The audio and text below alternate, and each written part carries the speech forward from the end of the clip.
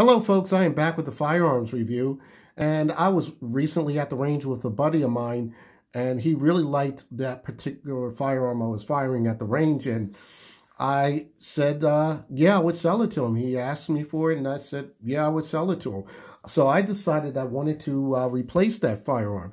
And let me get the elephant out the room real quick. As you see in front of you, the box is a Springfield Armory box. Let me say this out front. I am not happy with what Springfield Armory did a few years ago regarding Second Amendment rights. But however, I think time has passed a bit, and I think we can somewhat move forward. The other thing is because I like Springfield Armory 1911 pistols, and I don't really have that many. I only have one outside of this one, but we'll get into that a little bit later. What I'm going to show you now is the Springfield Armory 1911 Trophy Match. And the Trophy Match is one of those firearms that I wanted. I wanted a 1911 that was a competition / target firearm. And Springfield Armory, like I said, makes really good 1911s. And I can tell you this, I really like their products. I do have a 1911 loaded from them, but let's get into this one right here. This is going to be a 45 ACP caliber. The weight is going to be kind of a hefty 41 ounces. And the height is going to be 5.7 inches, as well as the barrel length is going to be 5 inches, which is pretty much standard government model, and it is a match grade barrel. Also, the length is going to be 8.6 inches, as well as as you see here, it has adjustable rear sights. And you'll see there's a fiber optic front sight.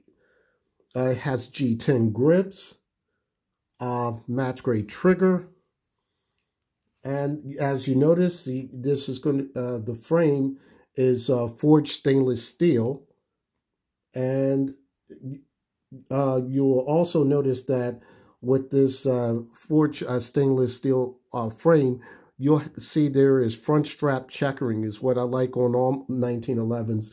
It is 20 lines per inch checkering on this. Mentioning that the trigger, I said it's a match grade trigger, it is a 4.5 to 5 pound adjustable trigger. And the top of the slide, as you see, you have front serrations and rear serrations, but you also have serrations on the top for the glare that's on here. And I'm going to try to focus in. And it pretty much covers the length of the firearm itself, if my camera would seem to act right.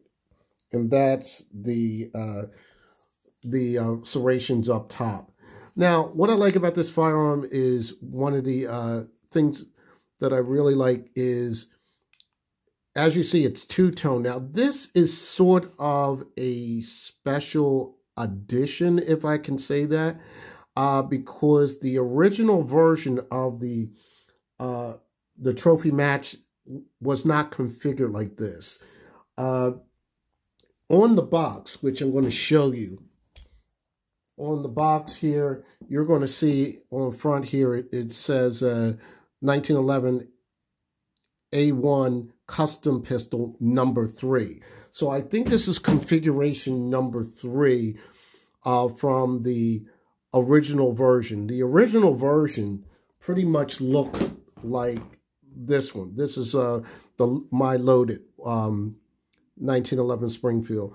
Now the difference between that, it had the front checkering on here, but it had the Coca-Cola grips on here.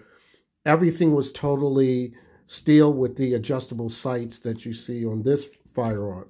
And it had a full-length two-piece guide rod. On this particular version, now, this particular version, it has the standard government plug. Now, what I'm going to do is I'm going to change that out and I just ordered some Wilson Combat full-length guide rod with the plug as well as the shock buffer. And the reason being is sometimes when I was shooting, it felt slightly flippy because I compared the two when I was shooting them. It felt a little bit slightly flippy, and usually when I'm just used to 1911s with full-length guide rods. Now, the only other two 1911s that I have that do not have a full-length guide rod are basically my SIGs. Now, I think the difference is because the SIG has that accessory rail at the bottom of the 1913 pick rail. I think it adds a little weight, and therefore I don't notice it as much like I did notice it on this one, even though this is a hefty firearm. So what I'll do is I'll get that guide rod assembly piece, and I'll put that in there. And it was just slightly flippy, just basically slightly flippy. In shooting this, it's a really good shoot. It shoots accurate, better than me. The only problem I had was it wasn't really sighted in, so therefore there are the adjustable sights right here. And unfortunately, when I was at the range, as I was shooting, my targets were a little off-centered. So I tried to use the screwdriver I had and the one at the range. As you see, there's a little bit of marring there. But I was trying to use that screwdriver to get it to center like I wanted to. And the proper fit screwdriver I have is basically, I had that at home, so I was able to adjust it properly. But at the range, that's why you should bring tools at the range just in case you have to make adjustments.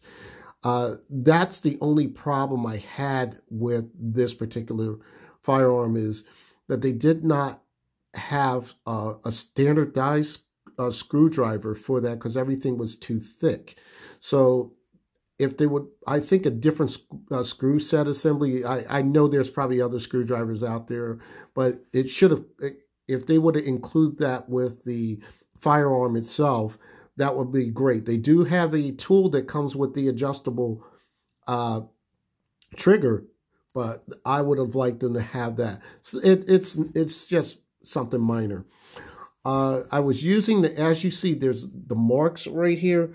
This comes from the brass that was ejecting out, and it kind of hit it and marred it a little bit right there. So it was extracting around. So there were no malfunctions, but that's what you see here. That's why those little marks are right there. Not a big deal to me because this is going to be added to my training firearm list. I used the SIG Scorpion 1911 for training, and I'm going to use this one as a training firearm because hopefully I'll get to do some competition next year. One thing that I like also, which I forgot to mention when I was giving the specs, is this magwell. This magwell was already made with it. This is not aftermarket. The G10 grips and this came directly with it. Let me show you some targets real quick, and I'll give you some other afterthoughts. Like I said, with the targeting I had, the problem I had was these were the first shots right here. This is at 10 yards, and it was coming over this far. So I used, of course, you know, I want the shots here. So I tried again, and as I was trying to adjust the rear sights, my targets was coming here. In addition, pushing this back a little further, maybe about 15 yards, I'm still trying to make some adjustments, and it was not working to the way I wanted to. Like I said, I did make the best adjustments I could. That's how I got these. But I was kind of stringing them a little bit up and down, and I was trying to, like I said, I was trying to see the target like I wanted to, and I wanted to make sure I wasn't breaking my wrist. So I asked my friend to check with me if I was breaking my wrist. Most right-handed shooters will do one of these numbers. So I wanted to make sure that I wasn't breaking my wrist to the left, which is usually a problem with shooters who are right-handed. They'll break to the left, to the left and down. But he said it wasn't my mistake. It's just that this probably had to be sighted in. I will take this out again and then try to shoot this again and see how it works. In addition to the other upgrades, the minor upgrade is I ordered from Wilson Combat a black extended slide release. Most 1911s I can't reach the slide release anyway. I do the overhand slide takedown, but I'm not really gripping it like I want to, so I just went with the overhand, the old-fashioned way. Other than that, this firearm is a really good firearm. I will be doing some extensive shooting with this, along with my Scorpion 1911. Maybe there will be a comparison down the line. But the other thing I wanted to mention was also the price. Now, I've said previously before regarding my 1911 loaded, a lot of 1911s cost in the neighborhood of over $1,000. This was not over $1,000. For some reason, Springfield Armory is able to keep it at least maybe $300 to $400 less than that $1,000 mark. And I think it's because it depends on what dealer you go to and wherever your location is. The other, with pricing, it's different. You got to hunt around, you got to shop. I bumped into this by accident, and this was pretty much a special sale item. So it bumping into this as a special sale item, I jumped on it right away. A lot of times when I show certain firearms, especially 1911s, a lot of people ask me, is it California compliant? This is not California compliant, and it is written on the box here, not on the California DOJ roster. So for those of you who are looking for this, I guess try to contact manufacturers to find out which firearms that are California compliant. Other than that, folks, I'm really enjoying this firearm. I just want you to stay safe. Happy shooting. #2A.